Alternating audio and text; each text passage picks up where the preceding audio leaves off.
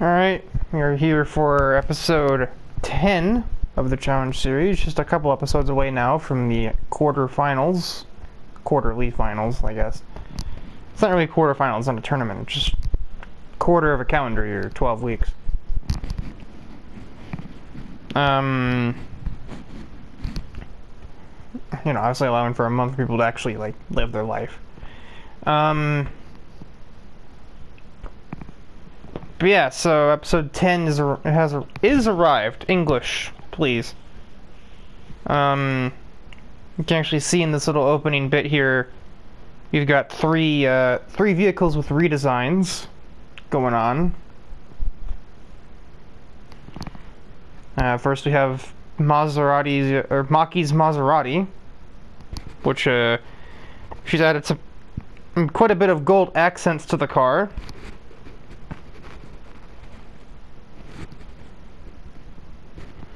You also got a couple new sponsors there. Yeah, I don't think Mobil 1 or BC Racing were on the car before either.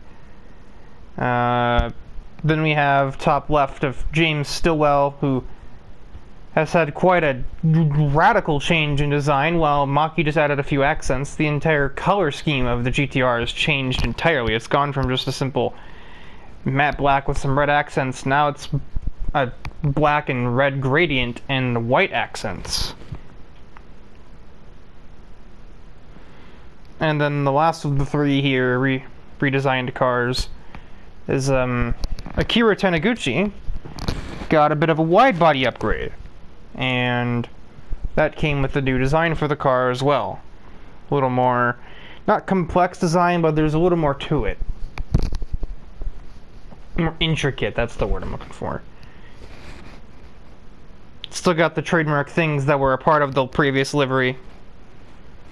The two hood stripes, the angel typeface, but now it also looks like an actual race car too, instead of just plastering a giant Castrol logo on the side of the car. Anyway, let's not waste any more time here. Let's just head into round one. We've arrived at the first race of the episode, and it is a 600 category race here at Brands Hatch. The camera car today is Ivan Silikov and his SCL. How he got his hands on this thing, I don't know, but there's a few cars in the series that are kind of like that. How did you get this?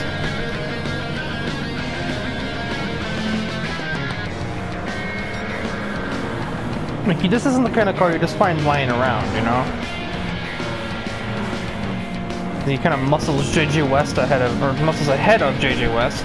Just muscle him ahead of him. That doesn't make any sense. Wrong camera. Got the engine note of this car. This thing sounds intimidating, to say the least.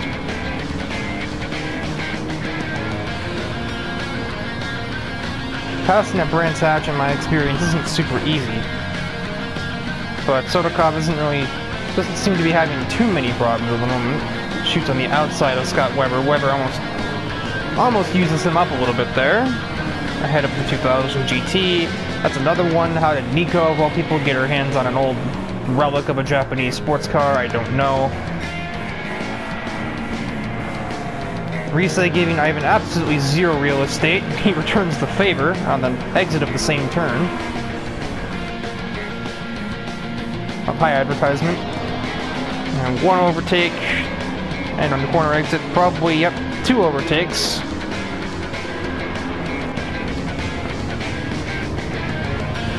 Put your hands on the wheel. I don't understand why they haven't fixed that yet. Like, that's just the bug in the game. The driver just never seems to have his hands on the wheel.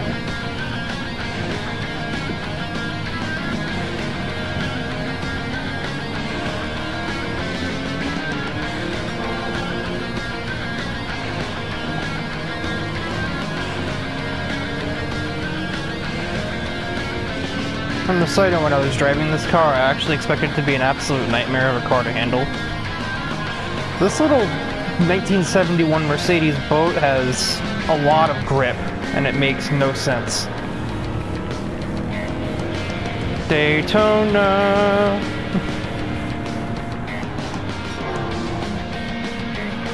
That's a shot.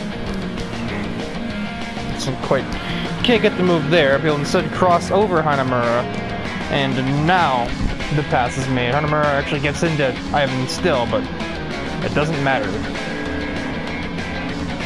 Next to Schwartz. The outside there? Yeah, wishful thinking, I would say. But next corner inside makes a heck of a lot more sense. Only 2 more passes to make. We're only crossing the halfway mark of this race, and Ivan's already not far from the lead.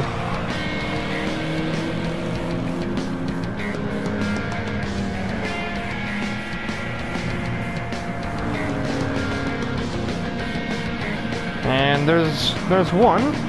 Can't get ahead of the Polo, so we have to slot in through the first turn. Big corner exit. How aggressive on the brakes does he get? Not aggressive enough. What about the exit speed? You know, slow in, fast out and all that. Down the inside. I think Hanyo missed the corner a tiny bit, reacting to Ivan, and new leader in just over 2 laps. Last to first challenge.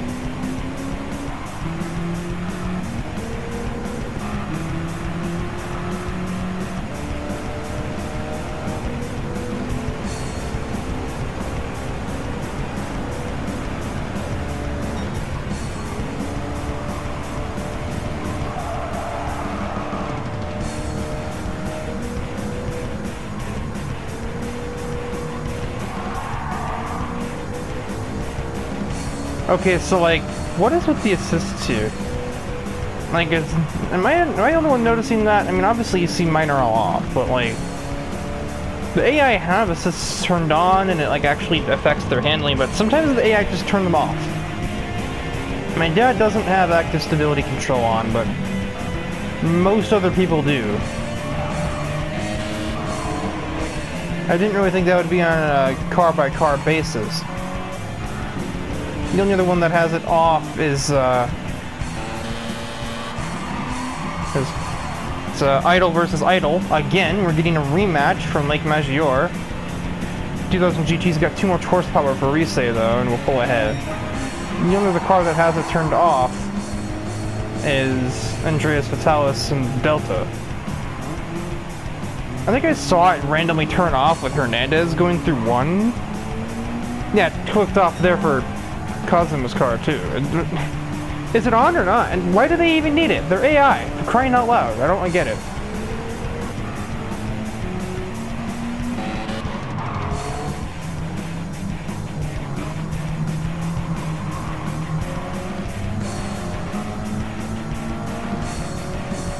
And JJ fancies a dive.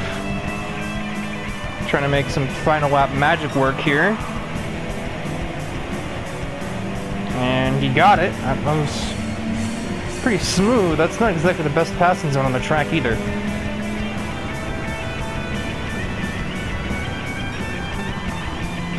Sorry, I wait on the brakes. Can we get another pass in right before the last gasp? Yes, possibly. Yep. Cuts them off and finishes the pass. Nico also got ahead of Scott Webber.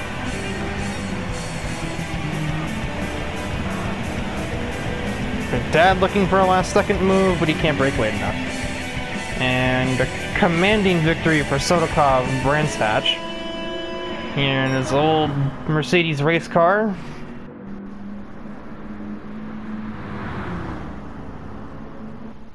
And Dad couldn't find a way around the Polo.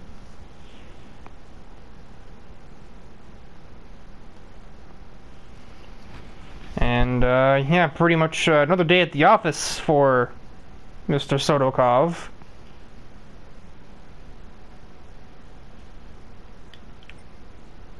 Oh, that's the track. I'm like, this car's not British. This car's German. No, but Brands Hatch is. And I'm like, I'm not. And even if we were to pretend that I was just straight up Ivan, he's not either. That confused me. Anyway. On to race 2. We're here for race 2, as I had a brain fart in the middle of starting to say that, and that's going to be a mess. It's Alice in Chains as the driver of the day, and she's already set to moving somebody out of the way. It takes a lot of weight to punt a pickup truck, but somehow, I'm pretty sure Alice in Chains has literally taken 0 weight out of that Dodge Challenger. I think actually, if you remember it, she actually added weight to it through a ballast to make it a 640 car. When in reality, this thing could be close to 700 if it wanted to be. Not quite 730, but easily 675. And a bit of a nudge on Akira. I feel like it kind of gets off easy. I feel like it's worth reminding you that, obviously we've seen Akira getting his, wide body upgrade to his Supra. That came while he was busy working on remedying the tampering with his car that apparently was candidly revealed as, you know, guilty as charged by Allison herself. Oh, she admits it, I guess. I don't know if that's really puts her on any sort of moral high ground that she admitted to screwing somebody over. And even though I attempted to, you know, like I sort of petitioned for some sort of penalty for that, but we don't have a penalty system in the Challenge series, because it's never been a problem. Yeah, just move Riley out of the way, squeeze Thomas into the grass, almost do the same to Barbara.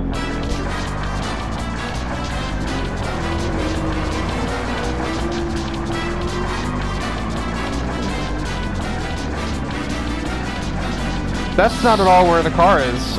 What is that camera?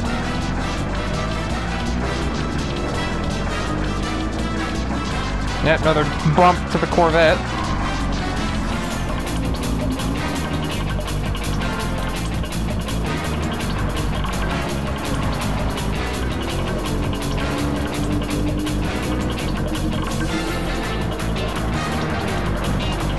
Down the main straight.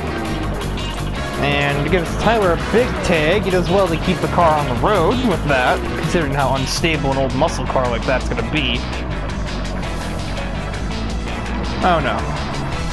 Oh, good lord, that's not even who I expected. She went after the... I didn't expect her to go after that guy. This sends DePrisco to Narnia.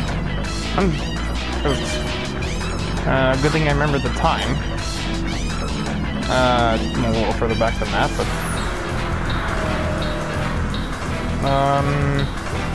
yeah, just decides to stop braking, sends DePrisco off into the first corner.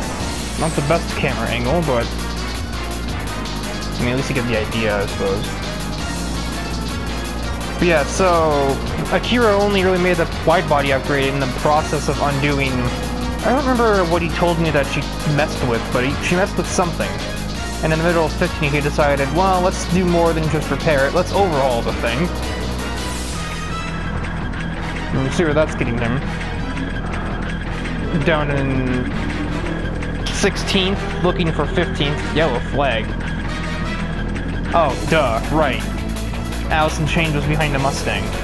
Why did I not expect elsewhere? Or otherwise. Elsewhere? What, Riker? And, yep, that's, yep, alright, see you later. Another one off the list. Meanwhile, at the exact same time, an unrelated incident for John Garrison in the C2 Vet.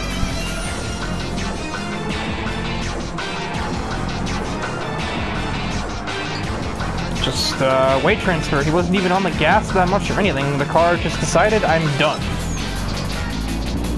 So we had a double incident there.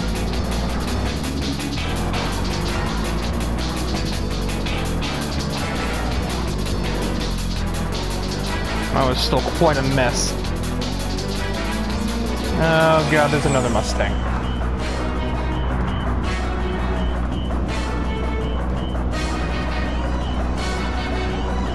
I say this like Allison would hit it out of the way if it was anything else, but, you know, usually the Mustangs get it worse. Yep, see you later. Oh, karma.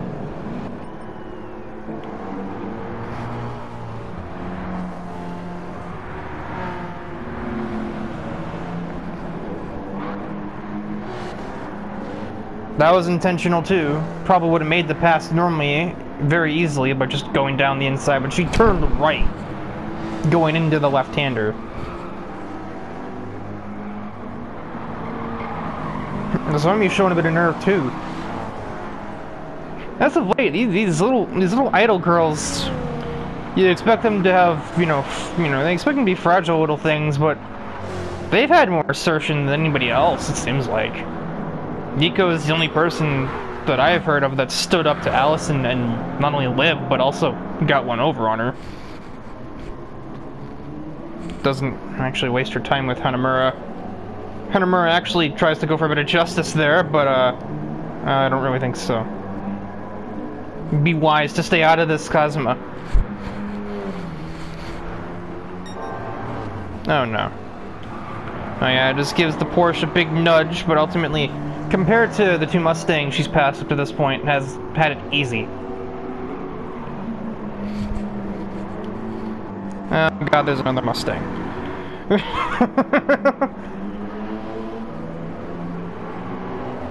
I'm not sure why 3 Mustangs entered the race. Well, actually no, the 3 Mustangs may have entered the race before Allison arrived. And also, yes, this is a 640, 675 category mix. I don't know if that was already plainly obvious or not.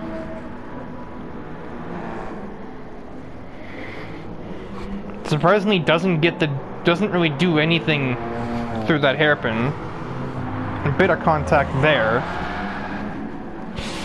Alright, I mean, normally I could almost say that you could just blame that on the car being out of control, but it's Allison Chains we're talking about here, and she's out of control again.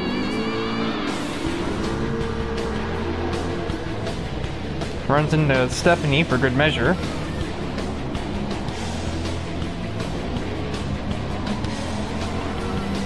Stephanie's gonna try and actually race and make contact. Porsche better run for your... Oh! Oh god! See you later. Oh my word. Into the wall.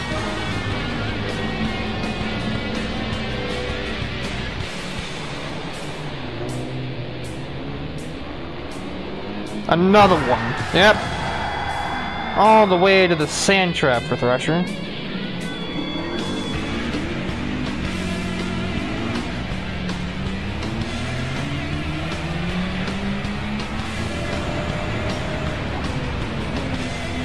Alright, so that's 1, 2, 3, 4, 4.5,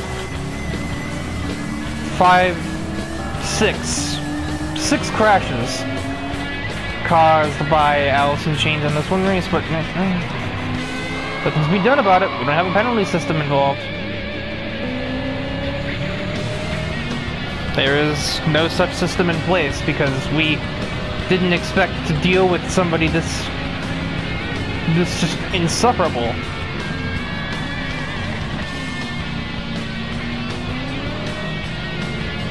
I'm glad I'm in a completely different category. I would not want to be anywhere near the same track as this piece of human debris.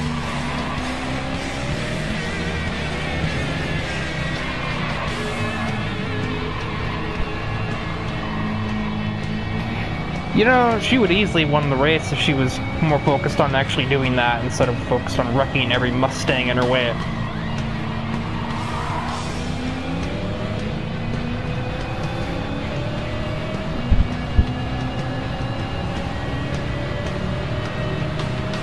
She's gonna pass Akatsumi relatively normally.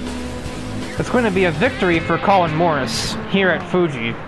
But honestly, I feel like he's sort of been overshadowed at this point by the actions of a particular Dodge Challenger driver. The camera was never even on him. Why are the lights going off?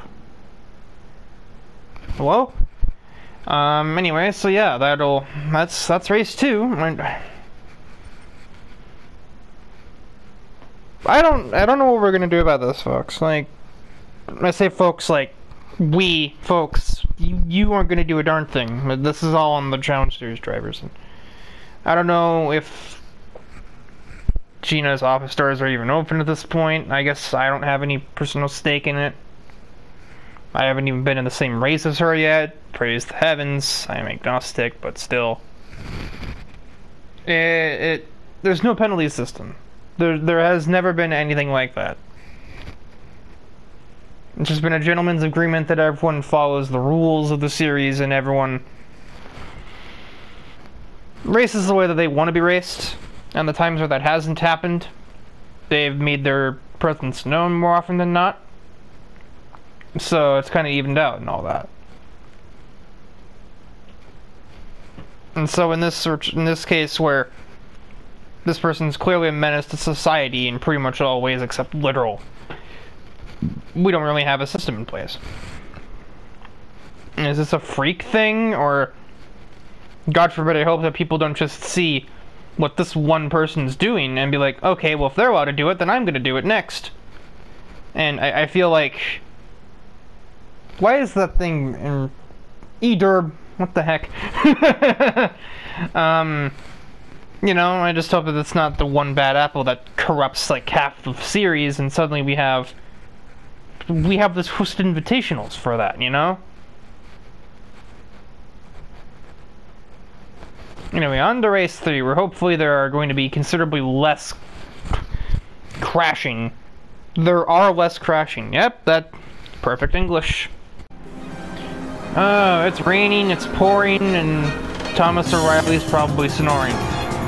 We're here at High Speed Ring for the 3rd race, and it is what the forecast said expected to be light showers.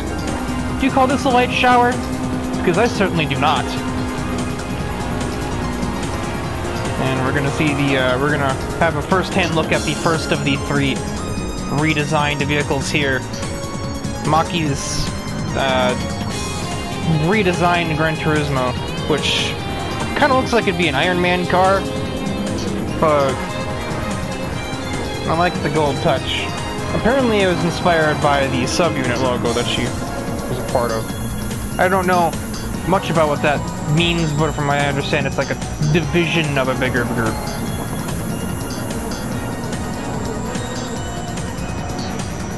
Totally pretending like I don't know what Love Live is or anything about it when obviously if I didn't know they wouldn't be here. Actually no. Just forget the fourth wall destroyer. The tunnels are the only place where you're gonna get any grip right now. As you can see the moisture measurement thing down there. This is about 50% track moisture.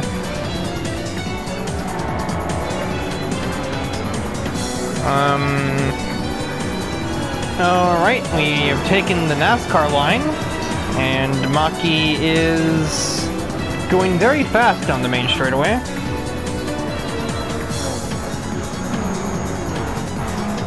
At the moment, Schwartz is working on checking out.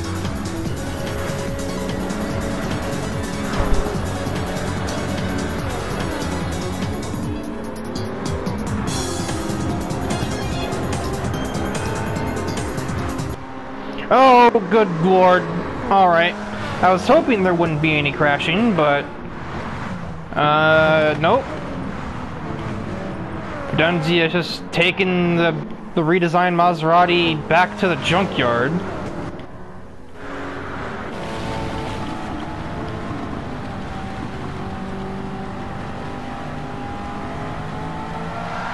Yeah, no. That looks pretty bad. Oh no, the crash is not over. Oh my word, Mulsanne just got ping-ponged. Hi, Natsuki. Let's actually see this from Mulsanne's POV. This is like one of the biggest crashes we've ever had. And Allison's not even in this race.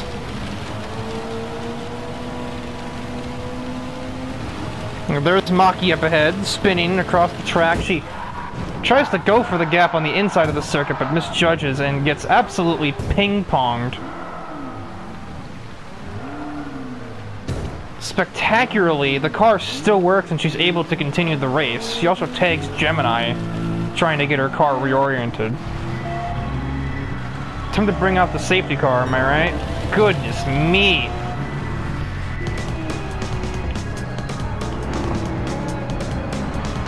Yeah, I know, the gold trim is inspired by the BBs, the subunit that she was a part of when Muse was still active. She was in it with Ellie and Nico.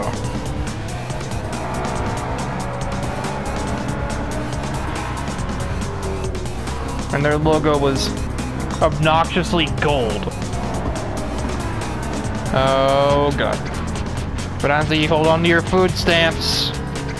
I don't think she's happy. She chooses peace. Well, I guess they can't all be assertive. Maki elects to let Fidanzi go for that.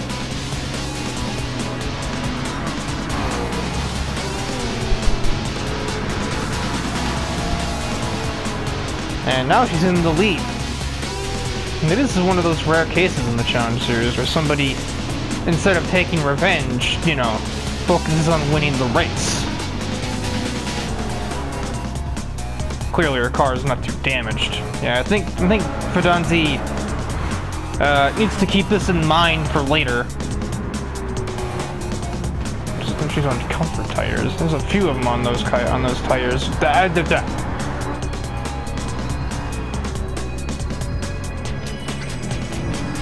And as you can see, the majority of them aren't doing too well. Sports tires are clearly better right now.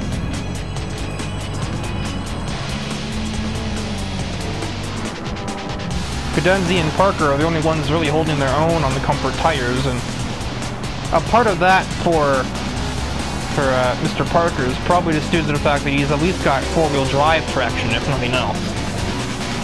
But we're going to see the difference here, because Koskinen is in basically the same car, just a model year newer, and maybe passing him pretty soon here.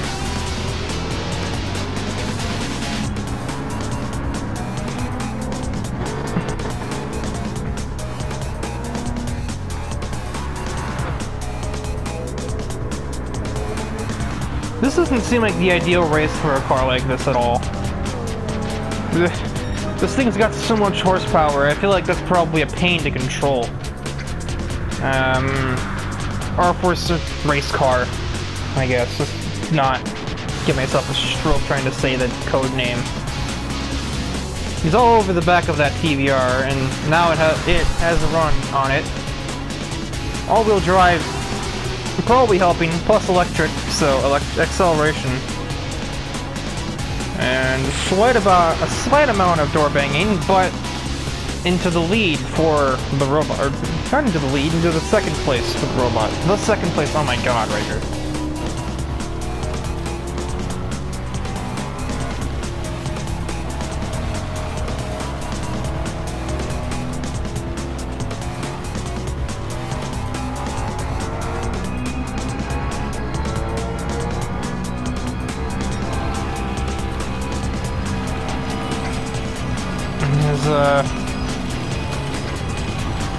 Heading through and out of the last turn ever so steadily.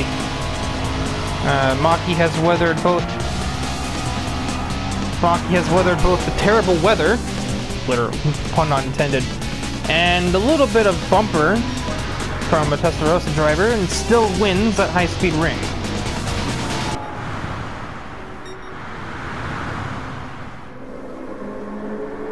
I don't know how you even keep a thing on the road, Bradley Hunter, but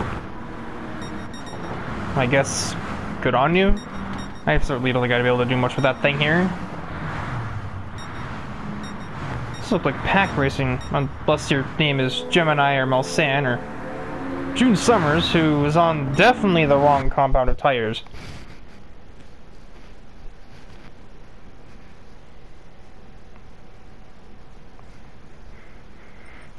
And, yeah. There was less crashing, I guess, but I don't think it would have been possible to have more crashing, not with the length of this race. We still had one very big accident, but, you know, at least it wasn't caused intentionally. I think it was just Fidanzi probably thinking she had better grip in, you know, very not dry conditions. And I wonder if maybe Maki figured that and didn't hold anything against her. Or maybe if... Because Maki's not... She's definitely not a submissive person. I know this for a fact. She's arguably just as aggressive of a personality, or can be just as aggressive of a personality as anybody else on Muses. And we're seeing even Kotori dish out payback maneuvers, so there's no way that Maki wouldn't be willing to herself. So that's probably just a thing of being cognizant of the fact that these conditions were not pretty, and also cognizant of the fact that I can wreck you, or I can go around you and take the lead by the end of the next straightaway. So that looks weird. On to the next race then. And hopefully with this time considerably less rain. For the fourth race of the episode, we have the episode's 7:30 race, 7:30 category race, and the camera is on James Stillwell, the second of the redesigned cars. And gotta say, definitely a huge improvement. This thing looks like a legitimate race car this time around, instead of just being something that it looks like he just kind of threw together last second. Mind you, I think given his circumstances, he probably did throw it together last second. But now it looks like it kind of looks like a real race car, honestly.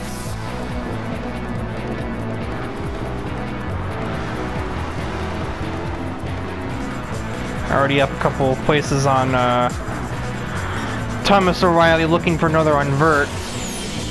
What doesn't look too good though is it's braking, as he shoves Brian Ice off the circuit and makes the move that way. I'm sure Ice is getting a bit of flashbacks at the moment.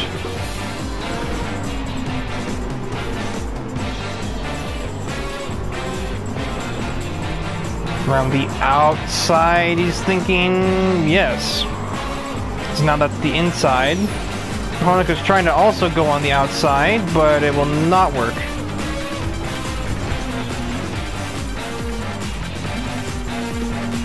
Bit of nudge under Prisco. Seemed to unsettle him a little bit, though. Even though it wasn't much contact.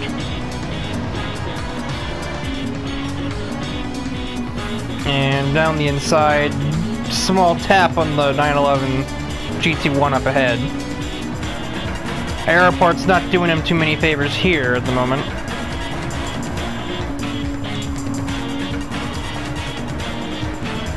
Kogasa just plants herself in the middle of the track, and Stillwell's completely caught off guard.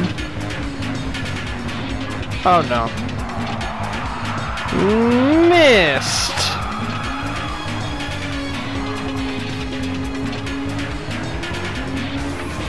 Now, there's no penalty for that, but, you know, I don't think he actually gained a whole lot there.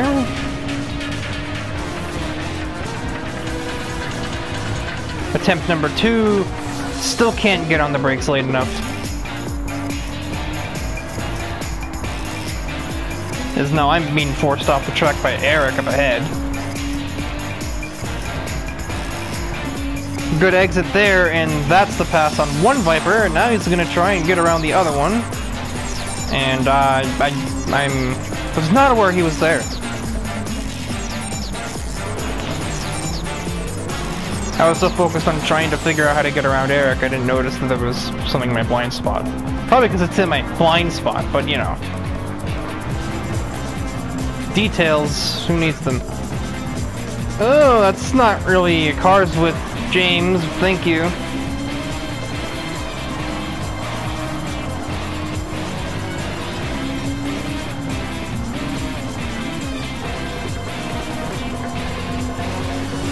Wayne Hansen is told we botched the final turn. Stillwell takes advantage, outdrags Scarborough, squeezes ahead of Parker, and another overtake for good measure on the MP412C. Adjusts his braking point accordingly, and this time he does actually get it stopped. But man, that's really early on the brakes compared to what I imagine everybody else is able to do. Which we won't know because the field is actually really tight and it was all into the first corner before I could get down there. I thought Alice Carson was way ahead. No, she's not. Actually, Barbara's right there, and so is Cam, and soon, so too will be James. Oh. Four-wheel drive isn't perfect. You still sometimes have to drive like a sane person. Well, a little more of a nudge. Nothing egregious, just Stibbles using some NASCAR overtake maneuvers, and it's like, you know, he'd be mad, but at least he's not trying to hurt people, unlike somebody else.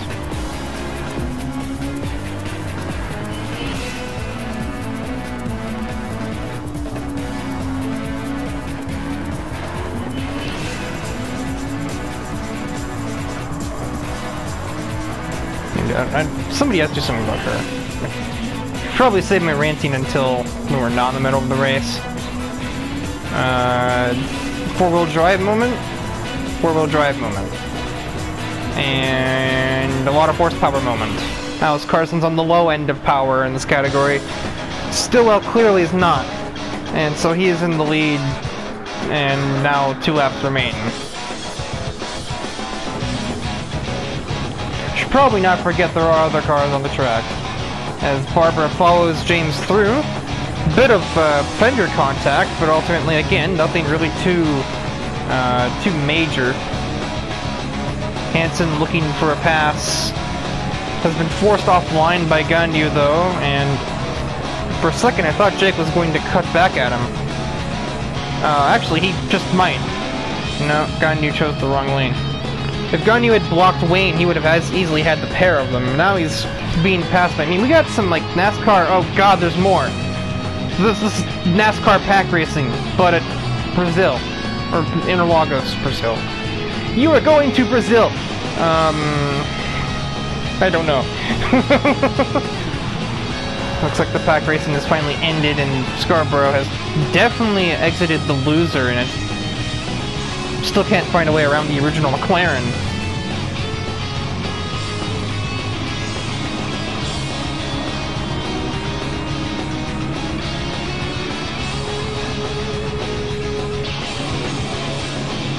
Finally, Jake makes that move. Now that he's lost 3 or 4 places, really. I think he only lost 1 to me, but he lost a chance at like 4. Now this little train's caught up to Parker.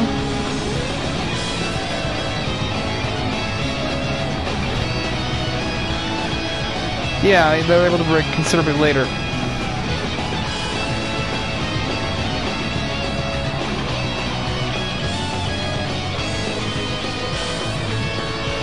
Hands it down the inside, uses Parker up like a dish towel. And the move is official.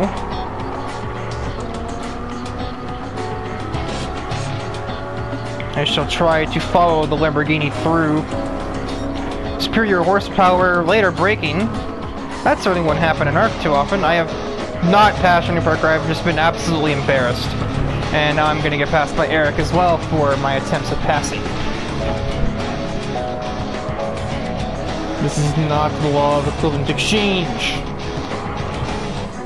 Top 4, pretty single file. Given more time, I'm sure Hansen would probably be catching Cam and Alice, but he doesn't have more time. We've only got about a sector of race to go. Well, those aero parts really didn't help Travis Wild here. I guess there's not many downforce corners here. There's still moves being made. This race probably could have been a 6-lap race. The field hadn't completed shuffling around yet. Another redesigned victory. James Stillwell grabs the W at Interlagos. And Cam could have probably had that move done into 1 if we had another lap, but he will instead have to settle for P4. Apparently Jake was on the way around me later on.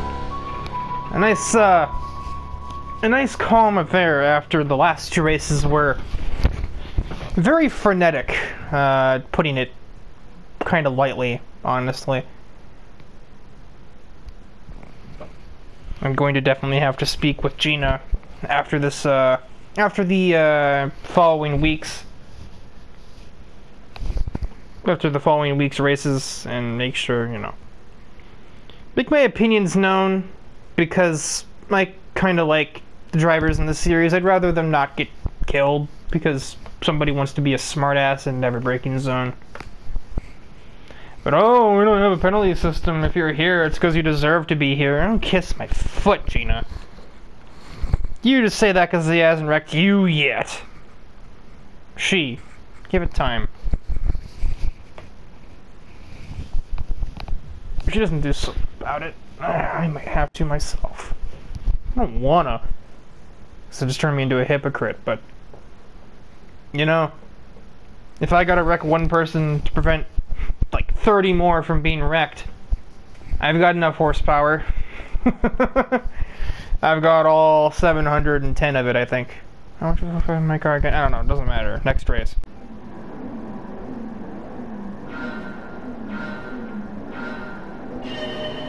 We're here for the start of the potluck event, and can I just point out that with all of those headlights, how much the truck sticks out in this picture? All these other cars with different colored headlights, but then we just have this wise guy with just, like, all of the headlights. Yeah, it's the potluck race. We are at Tokyo South. Or the Tokyo South Loop, I should say. The camera car is Akira Taniguchi with his upgraded wide-body kit. Apparently now the base model is not just a regular Supra, now it's a TRD 3000 GT. Based on the emblem on the back of the car.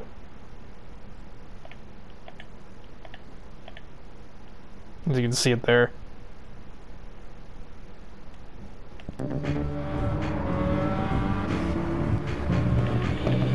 He's already up 3 places. 1 turn.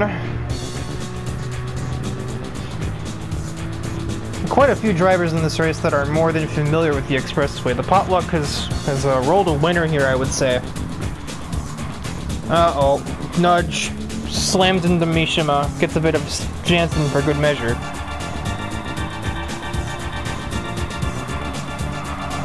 I don't think Reiko liked that. Gives Akira a bit of a piece of her mind, but the a lot of horsepower means that Akira doesn't really need to care. Interesting class split here in this potluck race. There are 3 730 cars. Jansen, McIntosh, and the leader, Honoka. And then there's a singular 600 car in the form of Risei's 208. Everything else is 640 or 675. And you can already see Honoka's taking full advantage. I believe she started 3rd or 4th, and she's already in the lead, and the lead is only getting bigger. Yeah, all the top 4 here, I would say, have pretty suffice experience on the expressway. Pretty much a home away from a home for Gemini. I do believe Tyler's driven here plenty of times.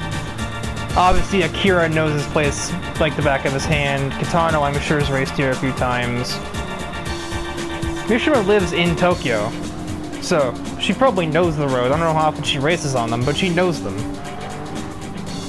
Valentine knows them relatively well, and Kotori has home track advantage. Gina doesn't really... I don't think she does that. I think she more stayed on the mountain roads. And Risei also lives in Japan, so maybe she knows the roads, but probably doesn't race them. So we can get back through the field and catch back up with our POV car of Akira, who's currently in quite a pack. Alright. Taniguchi will create his own lane. The truck just gets embarrassed down the front straightaway. Down the inside of the Super Bird for the Supra. Supra Bird. That would be weird. Let's not dwell on that too much. And there's the move done. Jansen, an absolute mess of traction, heading through the cargo bay area. McIntosh does not have time for this, but he's having to make it.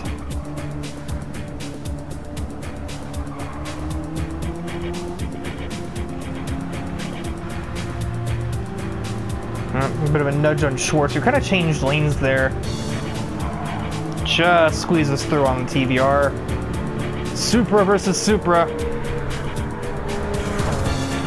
And Gemini backs out, wanting absolutely no part of that. Kiro now chase down his buddy Thrasher up ahead.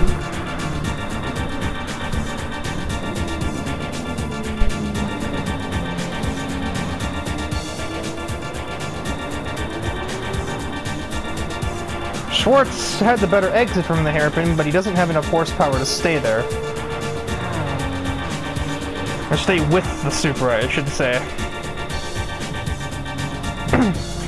Okay.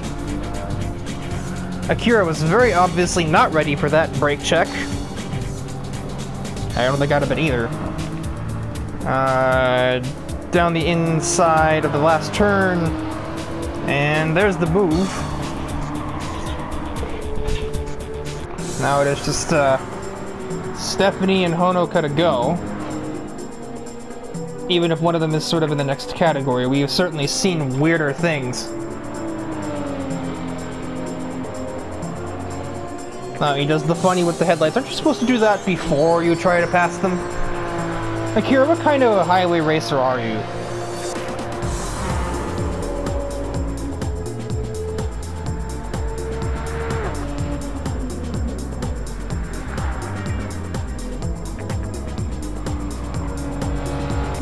And, no. Honoka's... She may have established an utter dominance in her other NSX here at the Expressway last episode, but, trust me, that's about to be challenged. Considerably.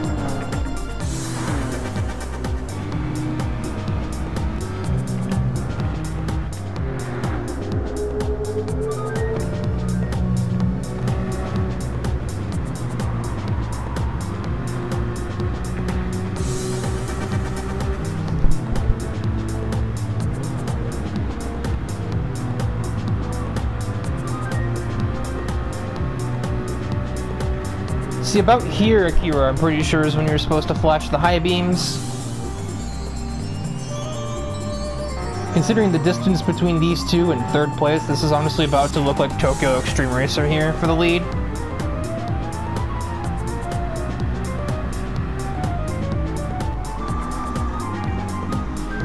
Thrasher actually passes Stephanie through the hairpin.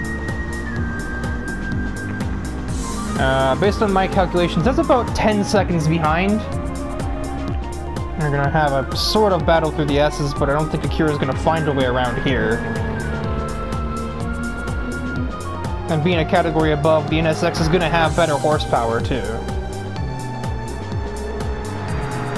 He's kind of staying with her, but not much. He's going defensive into T1. Akira actually kind of ran a little wide. Maybe focus on exit speed.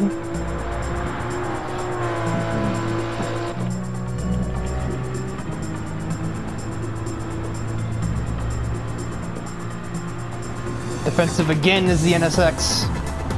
Oh no. You ain't getting that stopped. Another... oh boy. The car still works, so it's not another DNF for her yet. She still has some semblance of, just a fragment of hope. I can't tell if that's pushing the car to catch back up or anger that just caused her to slide through there, but that looked awfully fancy.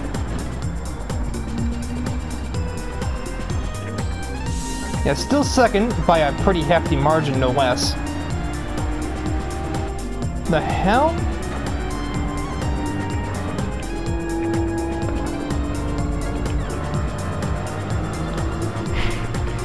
Did he wait? Oh my god. I can't tell if that's sportsmanship or ego, but Akira wants to do this the right way, clearly. He did the headlight thing and everything. No, he just straight up waited, yeah.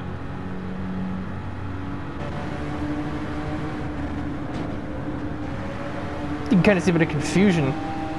You can barely see the headlight thing.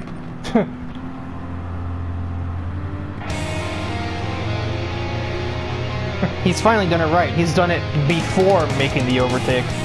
Now he actually has to get up there and, you know, make the overtake. But of a wall tab, but ultimately it doesn't really matter. Not that way. Because it's gonna come down to the final lap here, and I don't know what to think here. We've had a really bizarre mixture. We've had absolute dastardly driving from Allison, but now we have the sportsmanship of literally waiting for the person in second to pass you. Because you want to pass them the right way and not pass them from an error. I don't know. Is that... I can't tell. Is that sportsmanship or is that just playing with your food? I don't know.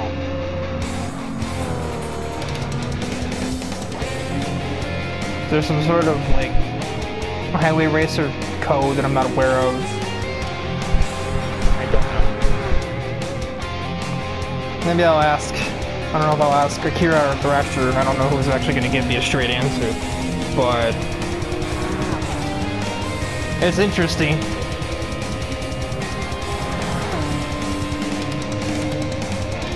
Let's see, does Honoka adjust her braking point this time? Let's hope so.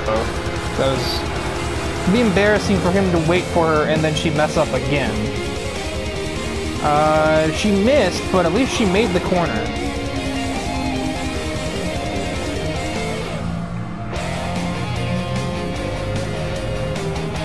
Pushing herself again. That's kind of scary.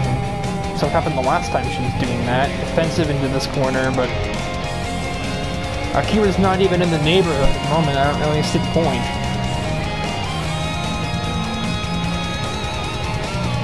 Still plenty of distance. The second fastest car on the race has finally made it to third place, but I think it's too little too late. We're only going to have a few corners to go here.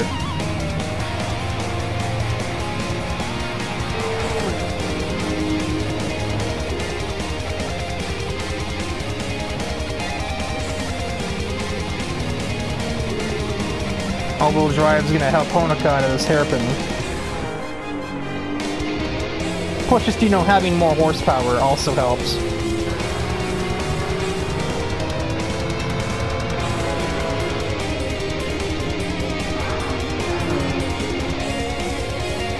God, they're holding 100 through the S's. Oh my word.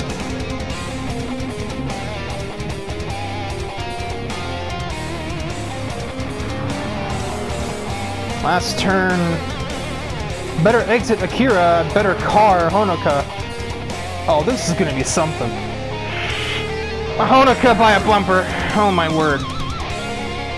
Well, to any TXR fans in the fans in the stand. Wow.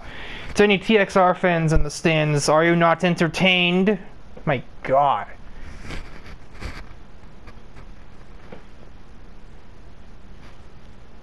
Alright, well, that's quite an intense end to the episode. Time to go win an outrun race against a womanizer or something. I don't know. Mess around, maybe find the rolling guys. I don't know. Anyway, next episode. Maybe, hopefully by then, somebody will have given Chain to talking to. I'm not holding my breath, because Gina seems adamant against it. Nitori doesn't seem to want to open the conversation. And so it's like one negative, one positive, one neutral, so we're not getting anywhere here on the sort of administrative council of the challenge series. I don't think martial law is the way we need to take things, Gina, but I know you're hearing this,